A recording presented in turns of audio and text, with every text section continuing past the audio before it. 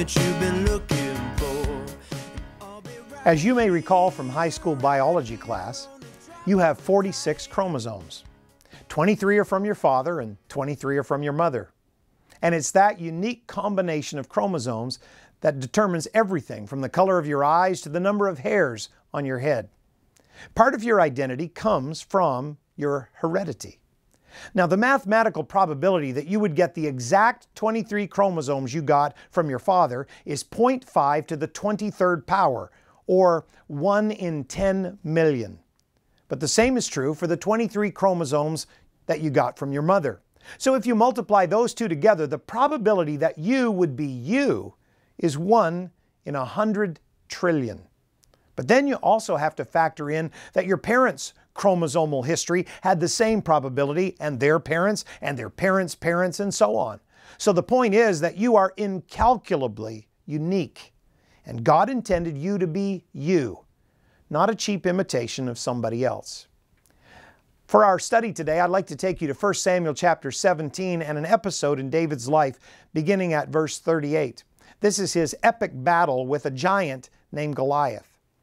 King Saul is still around at this point, and here's what we read. And Saul armed David with his armor, and he put an helmet of brass upon his head. Also he armed him with a coat of mail. And David girded his sword upon his armor, and he essayed to go. He tried, for he had not proved it. He hadn't proved the armor. He'd never used it before. And David said unto Saul, I cannot go with these, for I have not proved them. And David put them off him. He took the armor off. And here's what he did instead. And David took his staff in his hand and chose him 5 smooth stones out of the brook and put them in a shepherd's bag which he had, even in a scrip. And his sling was in his hand, and he drew near to the Philistine. You know, David couldn't be Saul, and he couldn't dress like Saul because Saul's armor didn't fit him. And he certainly couldn't fight the enemy like Saul because he would have lost. David had never used armor. He'd never used a sword. That would have posed a greater danger to him than Goliath. He probably would have cut off his own head with that sword. However, David was deadly with a slingshot, and he knew it. So he made a choice that would forever determine his destiny, the choice to be himself. Around the turn of the 20th century, a pioneering psychologist named Alfred Adler proposed the counterintuitive theory called compensation.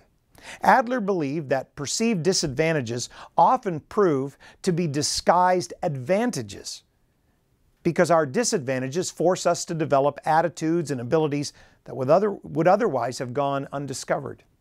And it's only as we compensate for our disadvantages that our greatest gifts are revealed. 70% of the art students that Adler studied actually had optical anomalies. They had eye problems. He observed that some of history's greatest composers, including geniuses like Mozart and Beethoven among them, had degenerative traces in their ears. They had hearing problems, and yet they were brilliant composers. And Adler cited a multiplicity of other examples from a wide variety of vocations of people who leveraged their weaknesses by discovering new strengths. Adler concluded that perceived disadvantages such as birth defects or physical ailments and even poverty can be springboards to success. And that success is not achieved in spite of those perceived disadvantages. It's actually achieved because of those disadvantages. There have been many subsequent studies, and they've added credibility to Adler's theory. In one study of small business owners, for example, 35% of them were self-identified dyslexics. While none of us would wish dyslexia on our children because of the academic handicap that comes with it, that disadvantage forced this particular group of entrepreneurs to cultivate different skill sets. Some of them became more proficient at oral communication because reading was so difficult for them. Others learned to rely on well-developed social skills to compensate for the challenges they faced in the classroom. And all of them, every single one, cultivated a work ethic that might have remained dormant if reading had come easy for them. Perhaps no individual illustrates Adler's theory of compensation better than Nick Vujicic.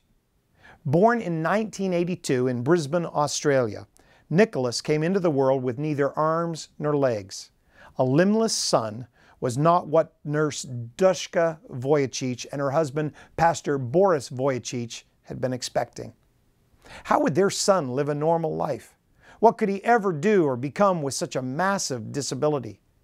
But little did they or anyone else know that this helpless, limbless baby would one day be a man who would inspire and motivate thousands of people from all walks of life. And now, at 28 years old, this limbless young man has accomplished more than most people accomplish in a lifetime. Since his first speaking engagement back when he was 19, Nick Vujicic has traveled around the world, sharing his story with millions of people, speaking to a range of different groups, like students, teachers, youth, businessmen and women, entrepreneurs, and church congregations of all sizes. Nick has also told his story and been interviewed on various televised programs worldwide, and as he often says, if God can use a man without arms and legs to be his hands and feet, then He will certainly use any willing heart. Well, watch with me now as Nick introduces one of his video projects for students called No Arms, No Legs, No Worries.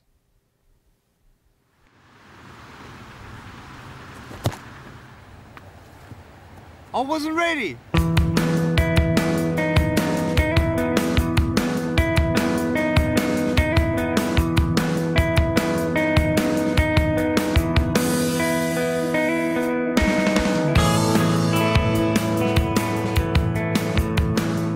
I have no arms and no legs, but I'm very thankful that I have my little chicken drumstick here.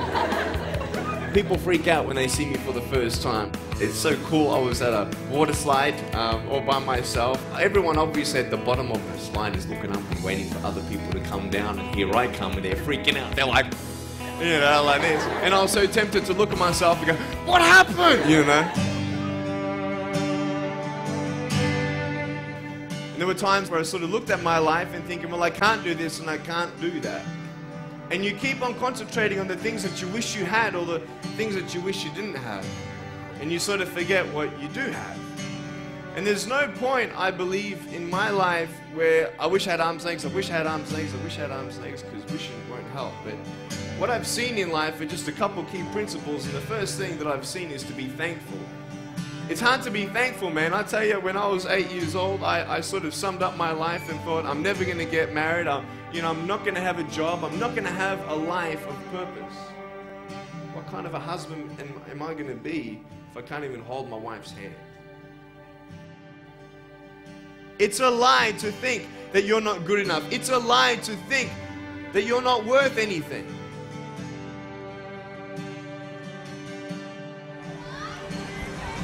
Oh boy. Woo! It's freezing, I can't feel my hands. I love life. You know, so many people come and say, how come you smile so much? And I'm like, well, it's a long story. But it's very simple at the same time. You see, it's very hard to smile sometimes in life. There are things that happen that you don't know and you don't understand, and you don't know if you're going to get through it. You know, you go through your storms in life and you don't know how long this storm's going to be. And today I want to share with you some principles that I've learned in my life that you can use in yours.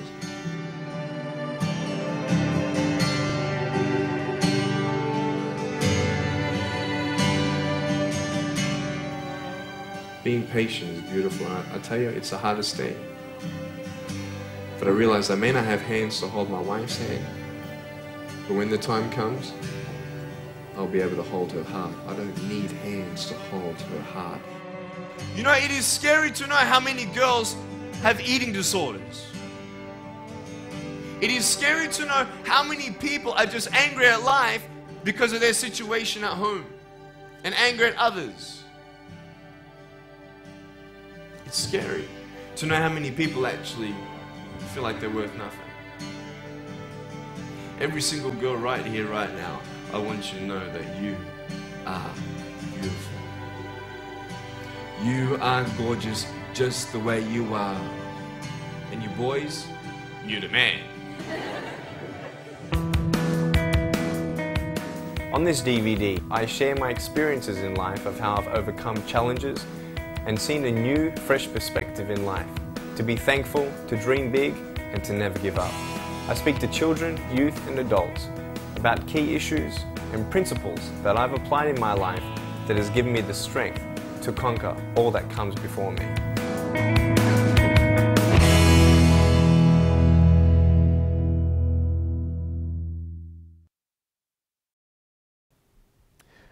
Wow, that's quite a video, quite a story, and quite a life.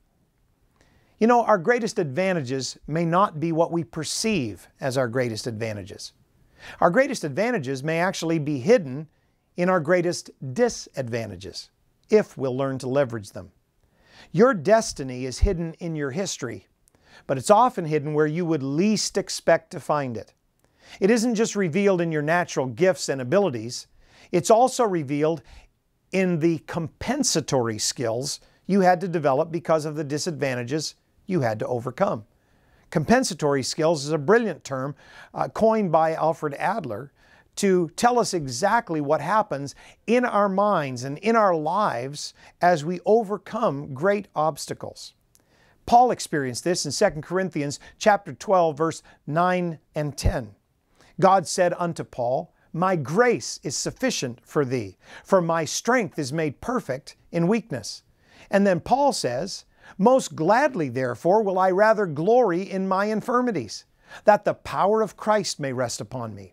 Therefore I take pleasure in infirmities, in reproaches, in necessities, in persecutions, and in distresses for Christ's sake." And here's Paul's punchline, "For when I am weak, then am I strong." Paul developed some compensatory skills in life living for God. David's greatest advantage was the result of a perceived disadvantage. And without that disadvantage, he never would have fulfilled his destiny. You see, every past experience is simply preparation for some future opportunity. God doesn't just redeem our souls, He also redeems every one of our life experiences. And no, not just the good ones, but the bad ones too. How does He do that? Well, He does it by cultivating character, developing gifts, and teaching us lessons that can't be learned any other way.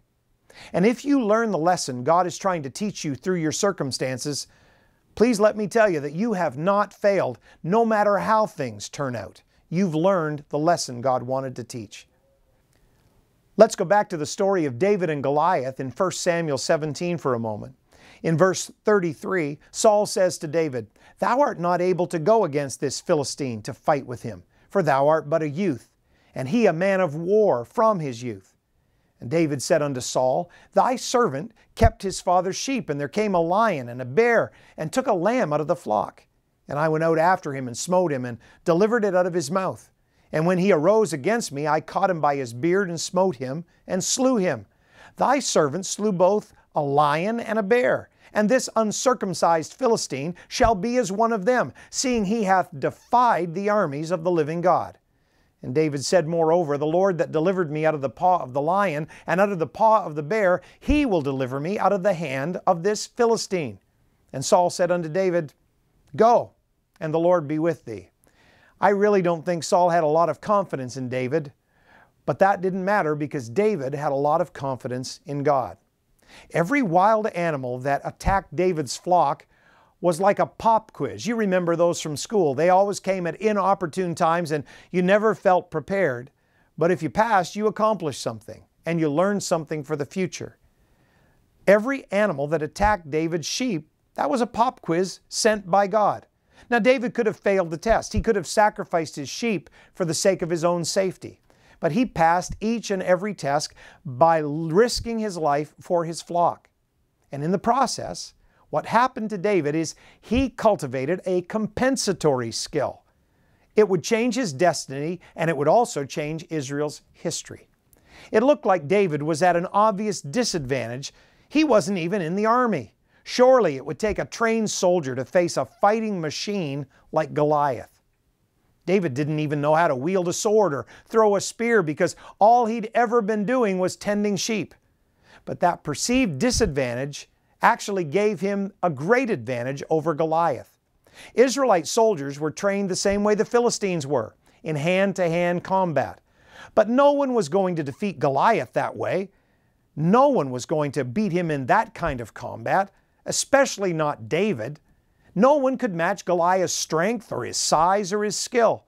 You can't fight a giant on the giant's terms. You have to change the rules of engagement. You know, the worst way to fight a giant is up close with a sword. You know the best way to fight a giant? With a slingshot at 20 paces. So while it seems as if David was totally unprepared, he was actually perfectly prepared. While it seems like he had wasted his time herding sheep, it's critical to note that the battle with Goliath wasn't won in the valley of Elah. That's just where it was fought. The battle was actually won years before, out in the shepherd's field just outside Bethlehem. David's compensatory skill was using a slingshot. And he learned that not out in the battlefield, he learned that while serving as a humble shepherd. And that's where David learned some other compensatory skills too, like playing the harp and writing songs. Have you ever thought about this? David wrote some of the most comforting psalms in the midst of some of the most uncomfortable situations. You never know how God can use your trials to bless you in the future and to bless others as well. It was no doubt out on the field when David wrote this particular psalm that has been a comfort to millions of people over the centuries. Psalm 23. The Lord is my shepherd.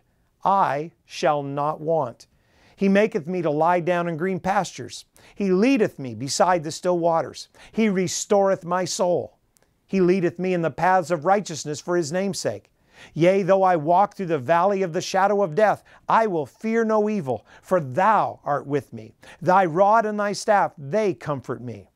Thou preparest a table before me in the presence of mine enemies. Thou anointest my head with oil. My cup runneth over. Surely goodness and mercy shall follow me all the days of my life, and I will dwell in the house of the Lord forever.